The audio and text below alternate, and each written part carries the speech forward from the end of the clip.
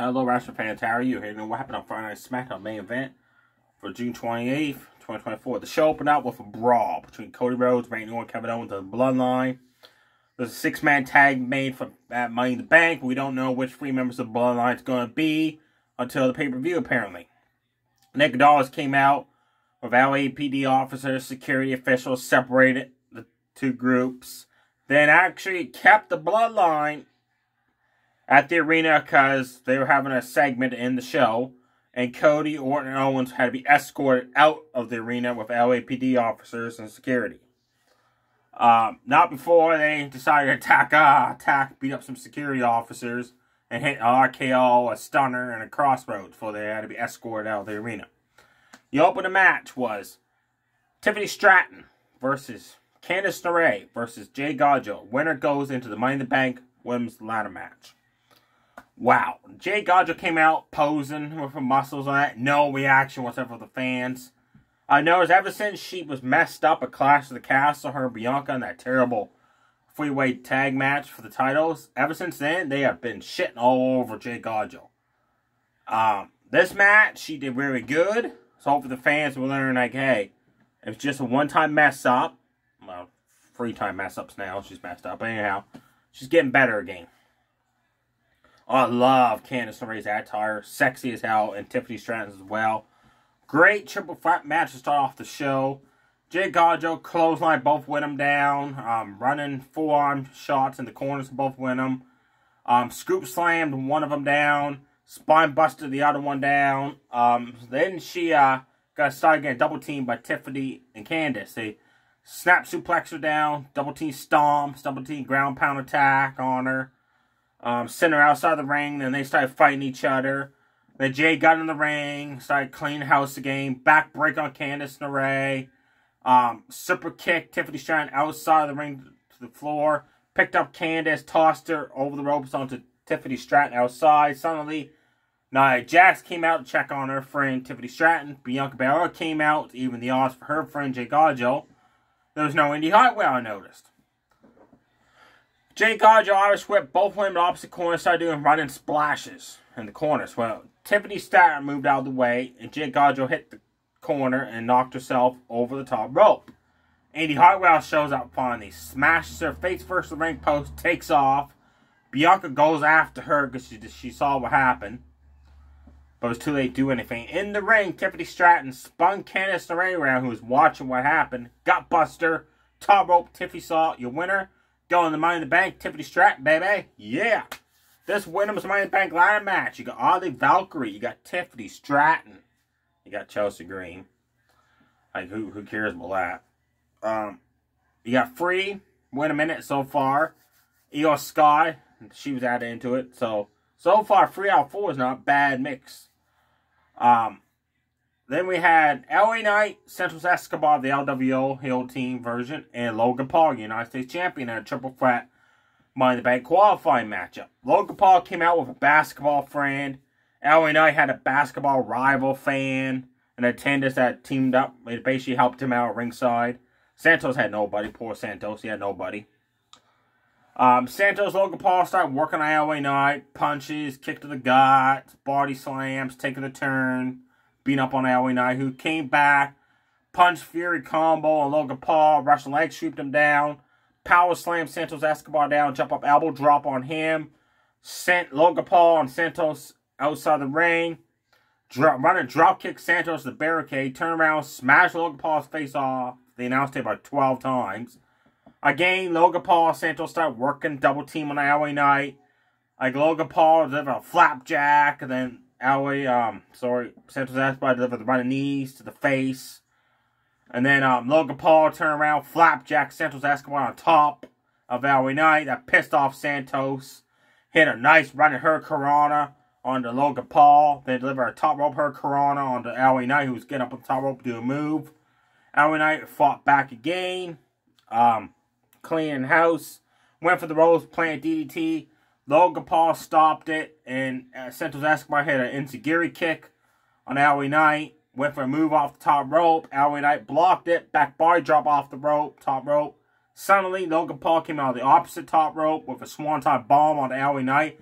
as he was coming down with a back body drop on Santos. That was an awesome sequence right there.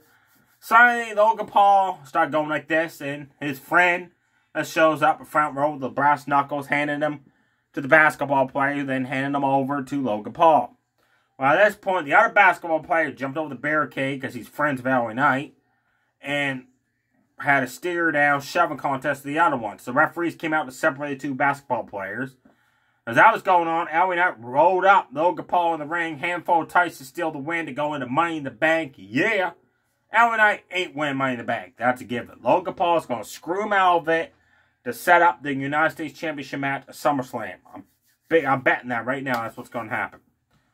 Your main event was Naomi versus Blair Davenport versus Indy Hartwell in the final Money in the Bank contract ladder match qualifying spot on the SmackDown brand. Great main event. All three women stole the show, I thought. Naomi was impressive this week. Top rope, split leg drop on both of them. Top rope crossbody on both of them. Double team, stereo thrust kicks on them. Cleaning house. Then Indy Hartwell and Blair Davenport started double teaming Naomi. Like kicks to the guts, double team clothesline, a double team suplex on her. Naomi fought back. At one point in the match, Blair Davenport sent both women outside the ring over the ropes. Jumped off the ring apron, double stomp across the back of Naomi. Quickly ran, jumped off the steel steps, double stomp to the guts on Indy Hartwell. Indy Hartwell at one point power bombed the holy hell out of Naomi. Spine buster Blair Davenport on top of Naomi. Pinned both women. They both kicked out. She got mad. Spine buster Naomi as she was coming off the ropes. Suddenly, Jay Gajo comes out because she's pissed off. Indy Hartwell cost her the opening match. Attacked her. They started brawling up on the entrance ramp. Allowed Naomi to sneak back in the ring because she was knocked out from the spine buster roadhouse on the ring. Grab hold Blair Davenport from behind. Bubble bomb, like Team Bubba Ray Dunn used to do for the 1-2-3 to qualify for Money in the Bank. There you have it for matches, folks. Every match, definitely must-see action on SmackDown. It's a shame there's only 3 matches, no. But the brawl with Cody, Orton, Owens, Bloodline, that took like half an hour, so it makes sense. The show ended off with Paul Heyman not acknowledging Solo Sikoa as his tribal chief. He said, forever Roman Reigns will be my tribal chief. So the Bloodline beat up Paul Heyman, Samoan Spike. Top rope diving headbutt for Jacob Fatu. I think he was going for a frog splash and miscued and messed up on that big time. Because even the announcers were like, oh shit. Like, I think they were expecting the frog splash, not him to mess up like that. Then they deliver a shield powerbomb, Paul Heyman for the announce table to end the show, and they posed. Don't piss off Paul Heyman. Paul Heyman is the type of guy you never piss off. So I'm expecting I might see Jimmy Uso. A year ago, Jimmy, Jay, Roman, Sammy reuniting on SmackDown to fight with the Bloodline, leading into War Games. That's probably the long-term plan. Or maybe Paul Heyman will recruit Roman Reigns, Seth Rollins, CM Punk, and reform kind of like a new version of the Shield or with other people. I'm hoping Paul Heyman shows up Money in the Bank next Saturday on the pay-per-view and cost the Bloodline the match to get payback. Next week on SmackDown, 3 matches were announced. Jay Gajo, Bianca Belair will face Indy Hartwell, Candice LeRae tag action.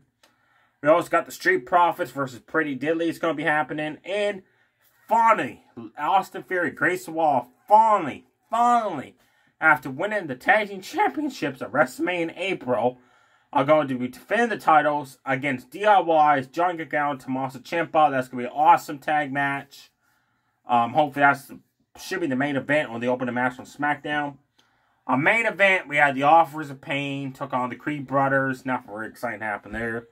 Like, Julius Creed crossbody off the ropes on one of them. The other guy picked him up, scoops him down. AOP, Authors of Pain, obviously whipped Julius Creed in the corner. Body shots, knee to the guts. Brutus came in, top rope crossbody, and knocked down both guys. And then Super Collider on him for the 1-2-3. Fast match. It was like 4 minutes if you're lucky. The other match on main event was awesome. It was Akira Tozawa and LWO face team member Joaquin Wilde Man, these guys remind. This match was like WCW Cruiserweight style action, folks. Wow. Tozawa got planted with amazing running DDT from Joaquin Wilde, just spiked him on his head. Tozawa hit back with an awesome, amazing Shining Wizard. And a snap right in her Corona. Joaquin Wilde jumped off the rope, snapped off her Corona of his own. Both guys delivered top rope drop kicks at one point on each other. Joaquin Wilde had the match won, but Tozawa kicked out. Hit a series of like roundhouse kicks, spin kicks, bicycle kicks. Like I lost count how many kick strikes he was delivering to Joaquin Wilde. Just leveled his ass down. Then top rope swanton drop for the 1-2-3. Tozawa's won the match. Ever since he left Alpha Academy, he picked up a win. Way to go, Tozawa. There you have it, folks. Let me know below who you think's going to win the final Money in the Bank qualifying matches on Raw. You got Ivy Niles, Zoe Starks, Dakota Kai. You got Drew McIntyre, Sheamus, and Dragunov. I hope Dragunov wins.